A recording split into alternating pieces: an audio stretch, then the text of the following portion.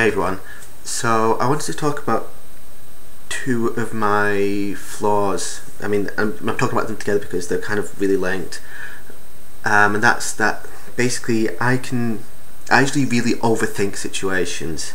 A link to that is I can really be pessimistic at times because I overthink about a situation and I can always think about how it can go wrong, and I end up thinking, no, don't do that because it's going to go wrong, so don't bother doing it. And it's really screwed me out of so many opportunities and so many experiences and things I could have done, which has given me way too many regrets. But yeah, it's something that I know I need to work on, but it's just that letting it go and just doing stuff then and worrying about the consequences later, so to speak. Yeah, bye.